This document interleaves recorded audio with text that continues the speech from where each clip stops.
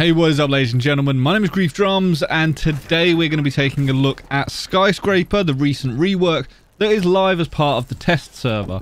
And despite the fact that the map has had a rework, there's a lot of elements that haven't really changed. What we're going to be doing today is we're going to be going over the map. We're going to be discussing a few different angles, what the rooms are going to be above, so you know exactly where you are on the map, just to give you a bit of a rundown and a bit of a heads up before you go ahead and jump onto this map when it gets added into the ranked playlist. Just very quickly before we do get started, I stream over on Twitch 3 days a week on Thursdays, Fridays and Sundays, or alternatively you can head over to Twitter and follow me on there. Keep up to date with everything that's going on. Now without any further ado, let's just go ahead and jump straight into today's video. So here we are over on the new Skyscraper, and you know what? I really like the aesthetic of this map. They've sort of kept it with how it was, but they've just tidied it up, cleaned it up a little bit, and the rooms feel a fair bit bigger now. I mean, obviously things like Geisha has been expanded out quite a bit, walls have been moved over, and this section here used to actually be outside. I don't know if you remember correctly, but the wall was there running horizontally, and that was the way to get into Geisha. Now, the only issue with that and with this change that they've implemented is this. Let me go ahead and just open this right here. Previously, as an attacker, when you were out on the balcony, you were susceptible to being run out on, especially from this window here, which goes through to the terrace area.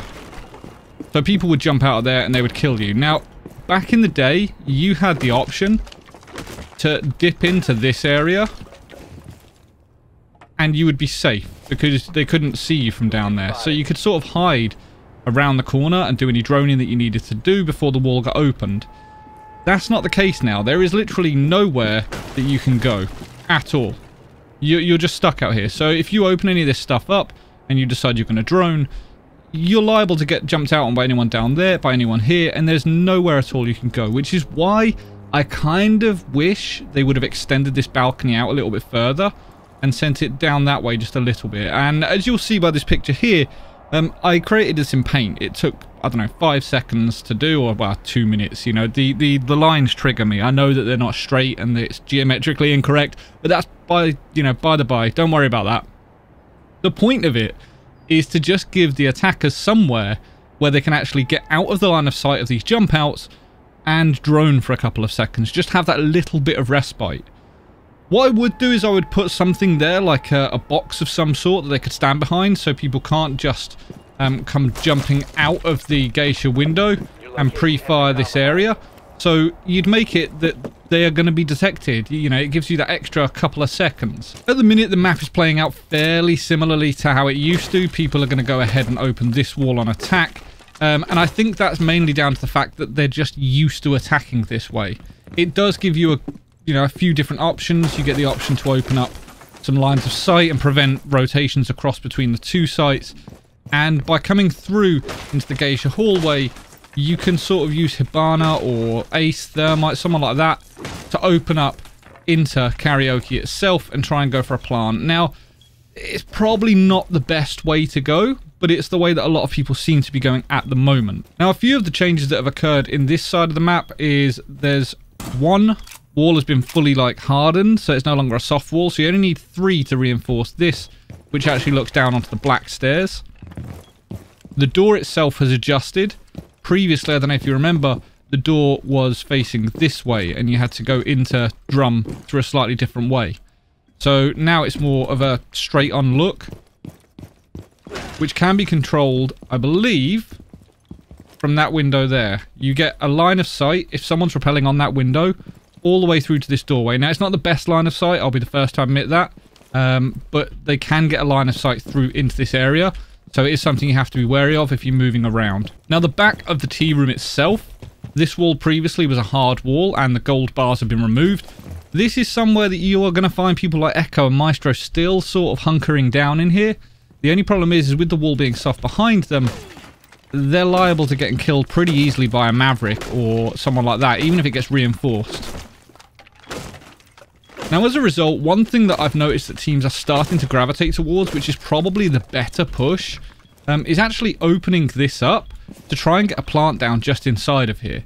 You've got the solid surfaces just here, which can facilitate a plant. And if you go down below, you can actually protect the diffuser from outside, or from downstairs at the very least. Now, the only problem with this area of the map is you are fairly limited as to lines of sight and trying to get control, but if you win your ones, it can be pretty handy. Now, as far as defending all of this side goes, I've noticed that previously a lot of people would hunker down inside of Tea Room, and then they would open up all of Karaoke. Now, with only one window on Karaoke, and not much chance of a quick jump in, a lot of people are defending from Karaoke instead. So by opening up a section of the wall just over here and placing a shield down just outside of this, just here, you can actually control this doorway. You do have to be wary of this wall. If you don't reinforce it, you can get shot from the door and they get a really good line of sight into this this site. But there is so much vertical destruction here that you can control stairways from relative safety. You can control down into kitchen. You can, well, I suppose that's not the kitchen, that's the dining room bit, but you get the point, the barbecue. You can control into there, and people can play from inside of this side of the map. That's definitely one way to play that I've noticed that has adjusted. Now, as with the legacy version of the map, if you spawn over at ventilation units, you can go ahead and just rappel up to the top. This is an absolute death trap coming up here. It really is. You're still getting run out from up there.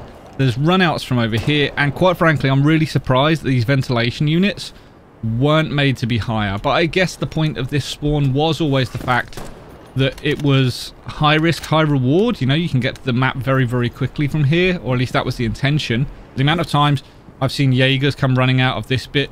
And the line of sight they get from the off, the seconds that they get there, is just mental.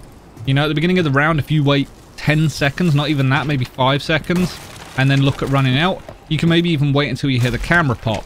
But the second you hear it, you come over to here and you've got a quick pick. It's a little bit frustrating. One nice addition is this banner right here. This banner is to stop that line of sight from there for anyone that is rappelling up onto this new section that's been opened. Now, obviously, Ace can go ahead and open this up, and you can get lines of sight into the actual exhibition room and office. You do have to be wary of runouts from this doorway.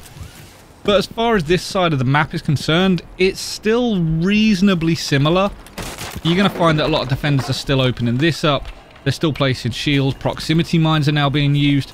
And they're still contesting all of this as and when they can from outside. With the window being sealed inside of the office, your only real option as an attacker to try and get in amongst, you know, be a cat amongst the pigeons, is this window right here. You'll notice that a lot of people are opening this and they're holding a line of sight through.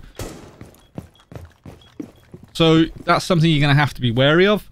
As a defender, one thing I've been really liking doing is opening this section just up here and then standing up on the table. By doing this, it gives you a line of sight onto the window, or at least a different line of sight, so you can peek from different ways. And it just sort of catches people out a little bit. From this same spot, you can also go ahead and, as I found out, if you make it too far over, you're going to get shot from the window. But if you make it just over to the right, if you stay on the right of the table, and you make a line of sight in this section, you'll notice that that right there is actually a doorway. Now, I'm going to open all this up so we can see it nice and clearly. But that's the doorway that looks through into, I think it's called VIP now, but that's the reception area, and that just there is Dragon. So you can actually look through into that through little holes and catch people out. As and when they come through, they're not going to expect you to be that high up. They're going to be looking at sort of head height, but as they come into this VIP clearance or from Dragon, they're looking around, and you're going to have a smaller hole just up here. If you wait until they start pushing into this bit and they're trying to clear and they're trying to check bar, you're going to just take their head off. So from inside of office, it can be extremely strong. Another thing I've been really enjoying doing is opening the bottom section of this wall. Now, this is way too much because I'm doing it with Sledge. Honestly, I've been doing it with Tachanka, and I've been opening up something more akin to that, about that high. And I'm looking for feet. So from there, I come through to here, and I play behind the desk in office with a single punch hole. Now, with that single punch hole, you'll notice that that is a red section through there. I'm going to go ahead and put a load of rounds down over there, just so you can see exactly where it goes to. But that goes to pretty much the opposite side of the map. That controls all the way through terrace, all the way to the stairs on drum. So as people come down here, if just the lower section is open, they don't really pay too much attention to it, and their feet are getting shot out. That could be one really nice way to cover that for sure. The other thing people are doing is they are reinforcing all of these off. Personally, I wouldn't recommend this. I would open at least some of it to allow you to hold different angles onto respective entry points. And if one person is contesting drum, for example, from this side of the map in exhibition room, from behind cover and, you know, just trying to play as sneaky as possible, the other person that's inside of the office has a bit of a crossfire. Now, as before, all of this office does actually look over the site below. It looks down into sort of the bathroom. You can cover the window just about. So that's the window that comes into the little cloakroom. As and when they jump in, you can shoot them. And if you're playing from upstairs, you can actually look onto the soft wall that is downstairs in the bathroom, which I'll go and show you very quickly just before this round ends. So that's this soft wall just down here. Now, vertical play on this map is still huge. It really is. It's one of those maps that just seems to be... I don't know. I really enjoy the vertical play on it. I really do. So as a result, if you're protecting the barbecue downstairs, what you can do is you can utilize the karaoke room. You can open up all the different lines of sights within here. I found that just this half wall, if you don't make anything further over than that, you don't have to worry too much about that window. But you can get all sorts of different lines of sight into the room below, and you can cover doorways, you can cover rotates that you might put in. But playing someone over near Geisha, I've been playing Frost on this just because we haven't really had a full team composition. And the Frost does allow me to sort of be able to bait people into different rotates and stuff with her new shotgun, create all the lines of sight I need, reinforce main walls off, and, you know, put traps under windows so I can contest those as and when I need to. But then from there, I've been actually opening up this section of floor in the Geisha sort of entranceway, if you will, to try and allow me to have the lines of sight onto the doorway coming in. As you can see down there, that's the doorway coming in. As soon as someone gets into that line of sight, I can go ahead and shoot them. Almost exactly the same as the Legacy version of the map. The other thing you can do is you can open up right into this corner, and you can get all sorts of lines of sight down into the actual lobby area. It's not great, but you can cover the entrance, the door going into... what is that? Is that barbecue there, I think? Opening the hatch gives you a line of sight into delivery as well, which is a really good point to note. But yeah, this is the sushi bar. That's where I was just opening up. And then this is the door that goes directly into barbecue. Now, this section of the map, the reception, now that the double door has actually been sealed, can be a pretty strong area to play from. You've got to be careful of windows. You have to be careful of that window, and you have to be careful of that window, because you can quite easily get caught into a crossfire. But you could be made very difficult to move out of here if you put enough utility into it. You know, with Surya gates, shields, Jaeger ADSs, and Walmais, there's all sorts of different ways you can actually control this area, and subsequently many of the different entry points into the actual site. So defending the bathroom, you can cover delivery, you can cover anyone that's coming from the kitchen area, and you can come out of the line of sight of all of those different areas by just hunkering down here. As and when you need to, you can then go and contest different areas of the map. But I find that this stops just people running in quickly, and it can be pretty handy. You are kind of stuck here. This is kind of like a bakery on cafe. It's an all or nothing. You're going to be playing your life there. You're going to be playing to the death. But you are going to be in the thick of it, and you're probably going to bag yourself quite a few kills if you play stuff correctly. Now at the minute, because I'm playing this on the Discovery playlist, it's very difficult to figure out exactly where people are going to be coming from. Once this gets into ranked, it's going to start changing. A meta will start forming around the game. But as it currently stands, a lot of people are just coming straight through this door into the side entrance next to the bedroom. This looks directly into the bedroom, this wall. So a lot of teams are going for the most obvious and accurate route. They're going straight into here. This is an absolute death trap. It really is, or it certainly can be. By going upstairs and standing next to this double door just here, this red suit of armor just next to that, you can go ahead and open this and you can look down directly into that box to cover the doorway. You can move it further back if you want to cover against thermites so you can see further. If he goes all the way over to that far wall, you can take out any thermite or someone that's trying to get that. If you've got impact nades, you can obviously impact down through here to do some impact tricking. Or the other option is if you're willing to risk being in front of this window, which is kind of, you know, high risk, high reward again, you could potentially come into here and just shoot stuff off of the roof. But I probably wouldn't risk doing that. Now that this window is sealed, you would definitely start to find more and more people hunkering down inside of the bathroom to try and cover different areas. One thing you do have to worry about is if you're moving around in any of this section is this drone hole right here. Now what I'll do is I'll go ahead and showcase this on attack, but this is something that Core Ross found the other day and it's been pretty cheeky actually.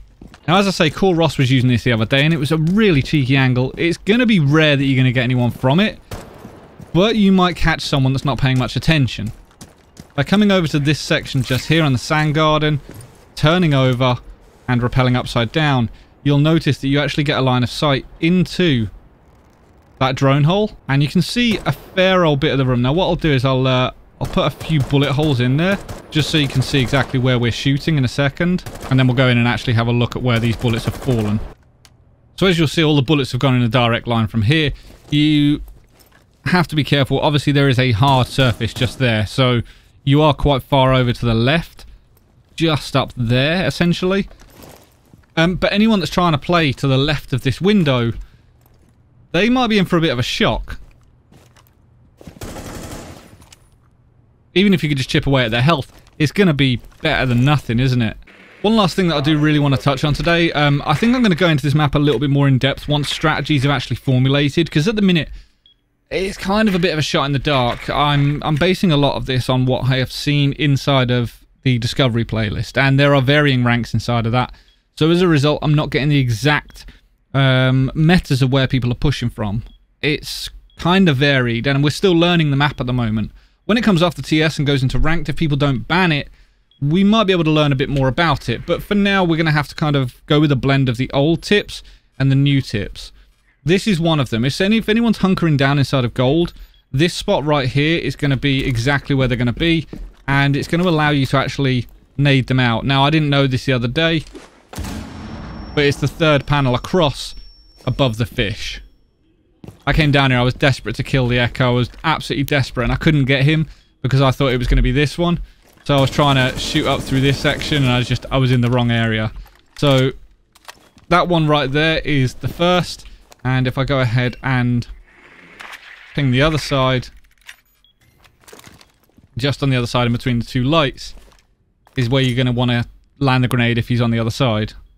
I'm afraid that's going to be it for today's video. Hopefully there's something that you can take away from it. Fingers crossed there's a piece of advice that you maybe didn't know that's going to help you out when you do finally get to play this map, if you haven't already. I'd love to know what you guys think of this map though. Are you enjoying it, or, you know, do you think it looks like it's no different? I mean, to me it kind of looks and plays fairly similarly to the way it used to, but I'm curious to hear what others think. If you did enjoy the video, please consider hitting that thumbs up. If you don't already, make sure to subscribe, and until next time, ladies and gentlemen, stay reckless and relentless.